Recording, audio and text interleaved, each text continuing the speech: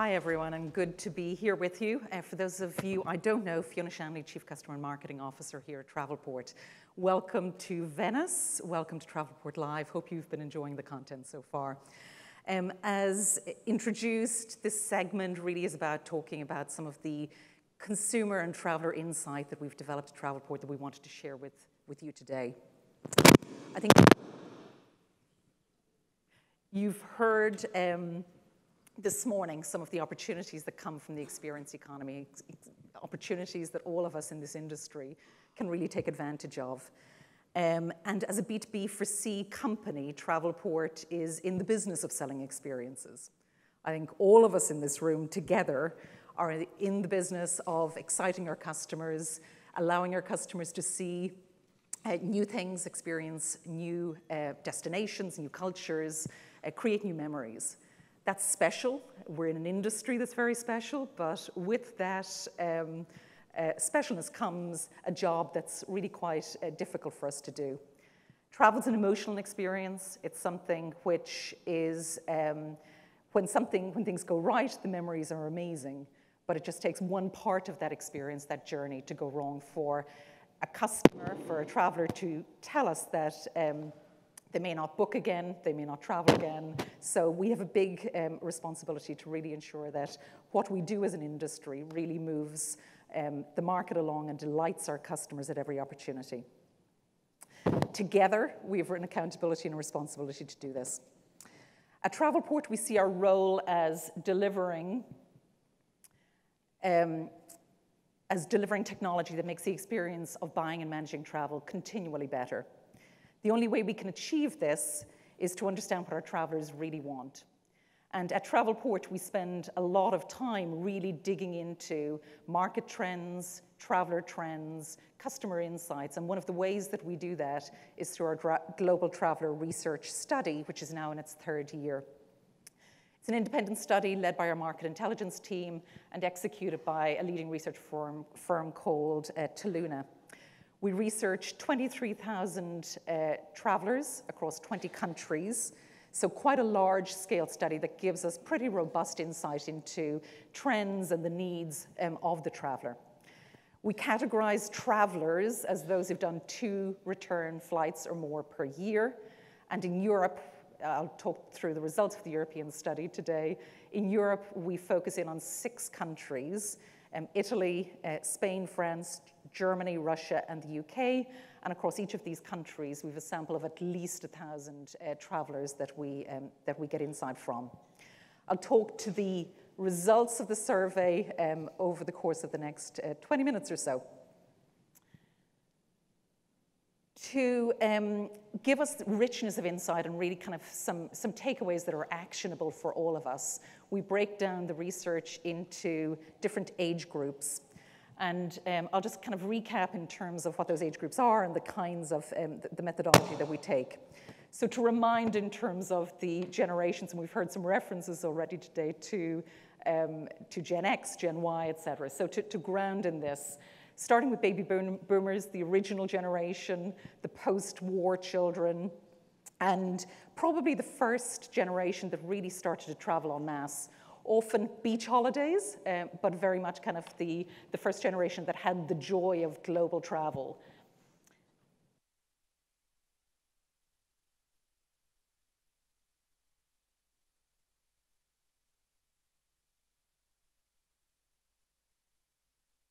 Hopefully that's better. Gen X, next up, that's probably many of us here in this room, born between the 60s and the 80s, latchkey kids, MTV generation, and probably also known as quite the materialistic generation among the set of generations that we have up here. Gen Y, aged between 20 and 39, born from the early 80s to 2000, very much kind of the first tech generation, started with the introduction of the Walkman in the 80s and goes up to those born at the point in time when Google was being born. This generation very much lives their life online, digital natives. And then Gen Z, small cohort, but important for us to really understand behavioral differences within this group. Gen Z, 18, 19-year-olds, didn't go younger than that, though, of course, we all know that sometimes it's the young people in our families who influence many of our travel decisions. So that's the approach that we took and the spread of insight and input that we took. The results of the travel survey this year really have uncovered 4 key trends. The first of these trends is that value is more important than cost. But it's not always easy to find. So let's dive a little more deeply into the findings around this theme. When researching flight options, it won't surprise, of course, to hear that nearly all travelers in Europe are focused on looking for value. Value, of course, means different things to different people. Our definition, how we think about it, is that it's the desired experience met at a desired cost. Really that sweet spot that makes us look, that we all look for when we're making a purchase.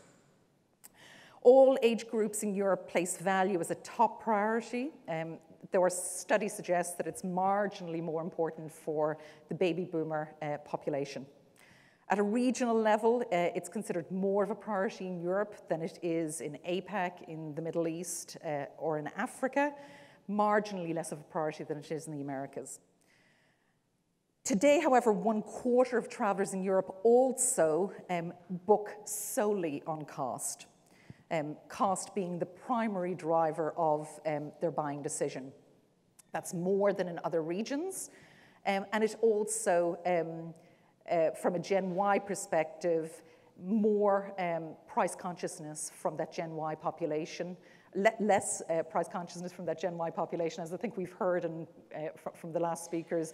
Experience, indeed, is everything to that population. So willing to do a second job, willing to sell some of their possessions in order to get an experience, and that certainly kind of comes through strongly in the research here as well. Let's start by looking at how the travelers in Europe are searching for value. Again, not a major surprise here. Review sites, price comparison sites feature strongly. 37% of respondents searching through review sites like TripAdvisor or price comparison sites like Kayak. They're widely used across all groups, though younger generations, as you'd expect, use them more frequently than older groups. Popularity of online channels, however, doesn't mean that there aren't pain points with that search. Frustrations do exist, and indeed some of the frustration levels are in fact growing. When it comes to shopping online, for travel online, 2 of the most significant pain points for travelers in Europe came through as really a theme around trust and not knowing which companies one can trust. Another theme around not knowing if online travel reviews are in fact genuine or are promoted by the travel provider. Nearly half of all travelers share these frustrations, so that's significant. And another interesting theme here is that frustrations are in fact growing. That theme of questions over trust, questions over transparency are in fact going up over the course of the last 3 years that we've been doing this study. You can imagine that frustrations, those particular frustrations, do peak among the older, less tech-savvy generations. But that's actually not the case, and that's not what we saw in our research. Frustration is, in fact, higher with Gen Z and Gen Y populations, so an interesting thing for us to have sight of and an interesting thing for us to try and address. I think there's another trend here underlying this, which is that across Europe, trust often starts from a pretty low base. When we look at some sources, and for example, Edelman's Trust Barometer, we see that largely consumers in Europe are mistrusting of businesses, mistrusting of governments. And while technology is the most trusted sector out there, it is this lack of trust and real need for transparency is something that in the travel industry we all need to think about and do our utmost to address. Of course, it's not just online channels that travelers in Europe look to to find value, to book that next trip. 1/4 of travelers that we surveyed almost always seek recommendations and use travel professionals, travel agents, like many of you in the room. This figure has remained the same since 2017, so no movement upwards or downwards, which is interesting. And I think another further really interesting fact here is it's not just older generations that are responding that they value the use of the travel agent. It's, in fact, those younger generations, the Instagram generation, that is using travel agents, and you see the stats here, 28% of Gen Y respondents said that in the last 12 months they have used the services of a travel agent to help them with a trip. When we look more globally at some of the data underpinning travel agent usage and kind of booking trends under this, we see that across other geographies that same kind of insight is revealed, that those younger generations enlisted the support of a travel professional in many geographies, actually more commonly than older generations such as baby boomers. Trend number 2, moving on, and I think kind of much was said about this, the value, the power of personalization in Jonathan's session a little earlier. Trend around the desire to personalize your experience, but personalization with more transparency and a good level of control for the traveler underpinning that. So let's look at this in a little bit more detail. I guess, you know, a lot of debate in our industry and in many others around if and how personalization is really kind of desired by consumers. According to our study, across all age groups, when booking a flight, travelers typically want to personalize their own experience with add-ons, 45% of respondents, so add-ons like extra legroom, baggage allowance, meals, etc. Demand is particularly high among Gen Y travelers who want to craft their own unique experience for themselves. So this theme of self-service personalization is a strong one, and it's a stronger one, in fact, that in Europe than came through from other regions that we surveyed. 1/5, however, prefer a basic level of personalization through branded fares. This is, I think, an interesting trend, and really kind of shows us that products like rich content and branding, branded fares, are important for us to deliver to our customers and to enable them transparently and with a good level of control to craft the trip that they want. This isn't just about ticking boxes in terms of delivering personalization. It's about putting control in the hands of the travelers, allowing them to construct the experience, a trip that's right for them, a trip molded for them, by them, and that will best meet their needs. In addition to more control, travelers also want more transparency.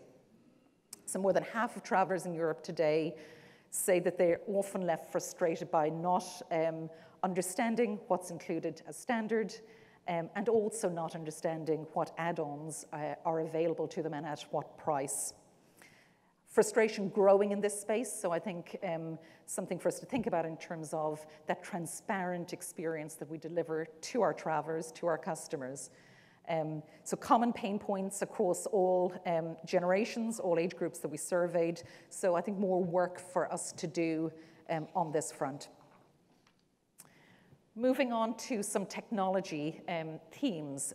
So third trend that really kind of popped out of the survey results was that technologies influence my decisions, and in fact, the level of influence on my travel behaviors by technology is in fact growing. 2/3 of travelers in Europe today say that they're now actively considering whether an airline offers a good digital experience when they're making a booking. Nearly half do the same when they're choosing accommodation. So these figures are high, they're rising, up 13% since 2017. And they really show the critical kind of role that digital experiences play in the decision-making process when we're booking travel. And I can understand this because I guess we rely on technology in so many parts of our life. How we work, where we work from, a digital work experience, how we travel and the experience that we want when we travel for convenience, and entertainment across all sectors. Digital experience lies at the heart of our lives today. So understandably, delivering and offering a good digital experience is important in travel. And the data tells us that that good digital experience can literally be the difference between a traveler booking with you or booking with a competitor.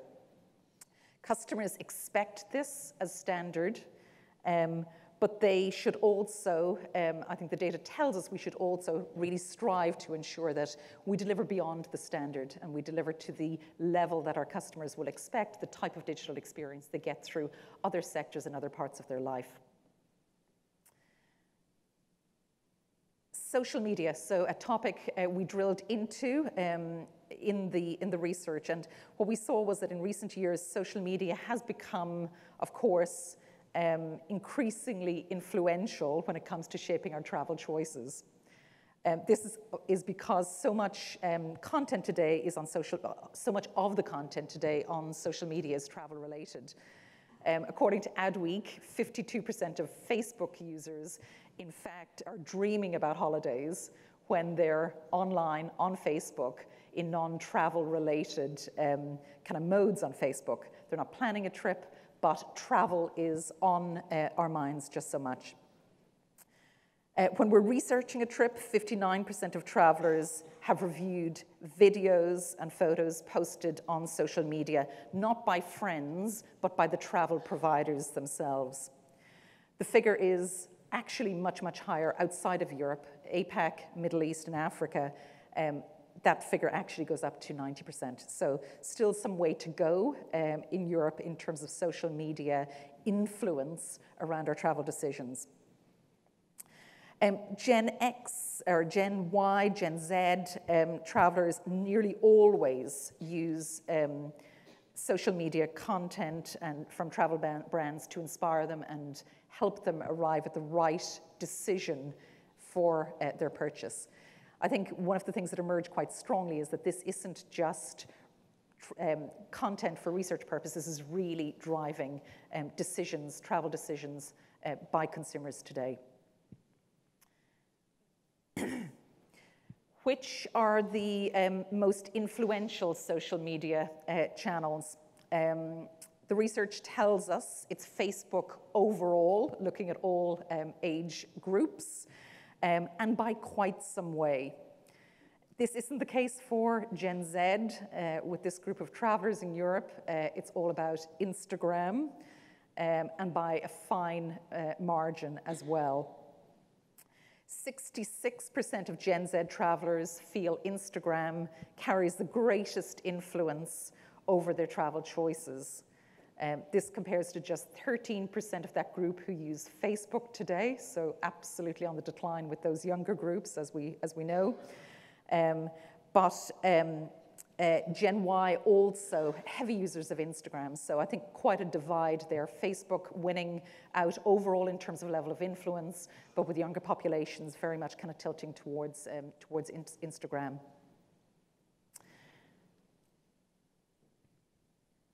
Now seeing quite a demand around virtual and augmented reality helping guide the travel experience and the travel decision.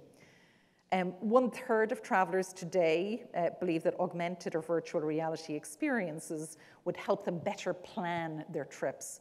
And we're certainly seeing the emergence of much more content in this space and it being a much bigger play.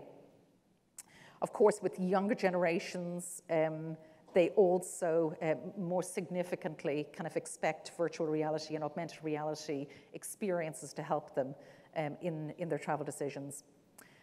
Though even 1 in 5 baby boomers say that they're up for it and plan on being informed through AR and VR.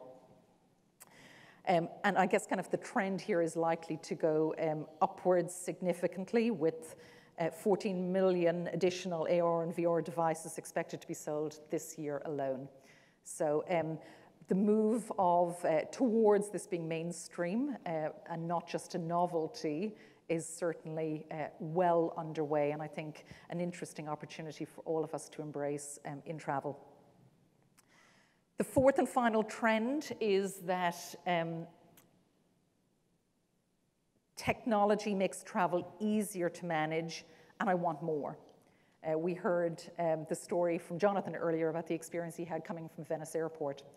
And we certainly kind of see that frustrations come through from travelers, strongly kind of vocalized in our research, when the experience they expect just isn't delivered. It may sound obvious that in today's world, travelers do expect to be able to access booking information 24/7 on their smartphones and smartwatches.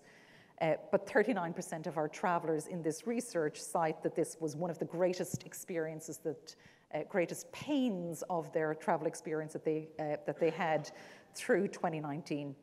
And this is up from 2017 by 11% also.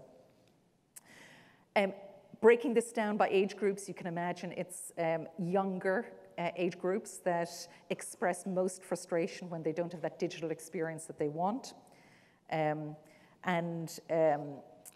The experience there of those younger groups who are online more on their smartphone for a greater portion of their day, expect that experience to be seamless, expect that experience to match what they've got through other digital kind of channels. Travelers in Europe are also increasingly turning to voice search, a theme we'll be talking about later in this conference. They expect voice search to help them better manage their trips. 1/3 have used the technology to help manage their travel. Gen Y, half of that population, use voice search, and 16% of Gen Z nearly always use voice search at some point in the travel management cycle. As more and more voice search-enabled devices come into our homes, be that Google Home, Alexa, Siri, of course, we expect that this voice search trend to, of course, only grow. I think the stats tell us that between 30 and 50% of all searches would be voice-enabled searches by 2020. So quite a move towards this being even more pervasive. When using voice search for travel, most popular uses of voice search today are to request information related to weather or to live traffic updates. But as the range and the sophistication of requests to expand exponentially as more travel-specific capabilities come in, we really expect kind of a much greater level of use cases to emerge. You'll hear later today about our Speak Now feature, the Speak Now feature in EasyJet, delivered by Travelport. And this is, I think, a really super example of delivering a very frictionless experience to the traveler, taking the booking experience down to just seconds from up to 12 clicks, which is the case with the typical flight search approach. It's not just about speed, though. I think the other interesting dimension of voice search is accessibility. Voice search makes travel booking easier to reach for populations with accessibility issues. But while technology has a significant role to play in meeting and exceeding the expectations of travelers in today's experience economy, we also do need to recognize that it isn't always the answer, or not in isolation, at least. 1/3 of travelers in Europe, for example, find not being able to speak to a human frustrating. The view is shared across all age groups, more prevalent with baby boomers, as you'd expect, but a strong theme here of wanting that human touch, that human connection to help us through our travel booking. So what are the takeaways? What does this mean to all of us in the travel industry? For me, there are three big takeaways that we need to take back to our offices. So let's chat through those. First one is around younger generations being more demanding and really wanting change now. Gen Y and Gen Z are more frustrated by current offerings than Gen X and baby boomers. They demand innovative new solutions, and they are also less loyal, less predictable. So high demands that need to be met in order to have that population as a core part of our businesses going forward. Second theme is around the use of emerging technologies and channels appearing to be nearing a tipping point. Demand for voice search, as well as augmented and virtual reality, is now significant among the travelers we surveyed. Also, interestingly, their comfort with sharing data is also increasing. And of course, channels like social media are opening up new opportunities for us to land bookings in that social media journey. But we can't forget the importance of people as well. Younger generations are increasingly turning to travel professionals to help them create the holiday of their dreams. And there are some things, today at least, technology is not best placed to serve. So the solution is man and machine working well together to deliver a great travel experience to the customer. Thank you, everyone.